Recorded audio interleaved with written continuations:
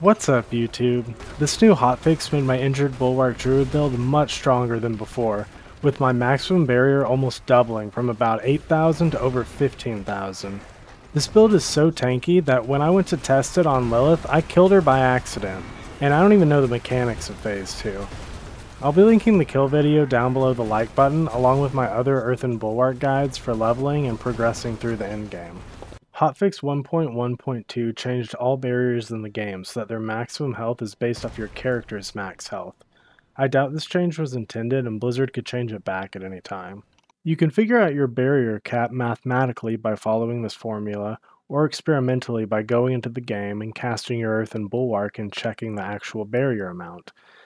If your barrier amount is equal to your max life, you can try using fortitude potions and or swap the deer spirit boon to the plus 14% health to try and increase your maximum life to see where your actual barrier cap is.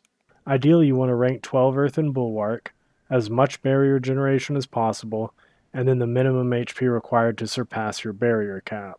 For example, I have 100.7% barrier generation, so my barrier cap is 15,100. My goal is to have a little more HP than that. Ranks of Earthen Bulwark and ranks 12 defensive skills on our chest and amulet respectively are extremely important now to scale the maximum health of our barrier. Barrier generation is even more important than before because now it directly influences your barrier cap.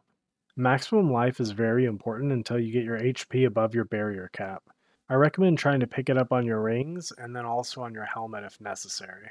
My Paragon setup is mostly the same as it was in my leveling guide, so I won't walk through it all again, but I did take out 3 points from damage nodes and put them into health nodes to help reach the HP requirement for the barrier. I also swapped Fang and Claw for Werewolf here for extra damage reduction, but these are interchangeable and you could swap back to Fang and Claw if you'd prefer the extra damage. I changed my Spirit Bond to the Deer so that I could run the 14% health and the 10% attack speed. However, I had to drop Pack Leader to do this. This is a very tanky setup, but it does sacrifice some damage since we get the 20% bonus crit much less often. You can drop the 14% health boon and keep Pack Leader if you get max life on your chest and pants or by using a Fortitude elixir. I recommend you gem your armor with diamonds because barrier generation is what determines your max barrier. You're better off getting life from rings, helm, or paragon. I recommend you run the Barber for your Wrathful Heart, and I prefer a 4-second version. While we do run the Exploit glyph, this is mostly for the vulnerable damage, and we don't really care about the proc, since we have near 100% vulnerable uptime thanks to Storm Strike. A longer Barber means a bigger multiplier and more time to catch smaller Barber explosions on elites and bosses for more overall damage. We run Tempting Fate because we still crit a lot even without Poison Creeper, and the Barber hits always crit. I swapped Revenge for Prudent, since Revenge only seems to work when our barrier is down, and Prudent feels better in that situation. There's a second version of this build that runs the Earthguard aspect and gets as much max life as possible.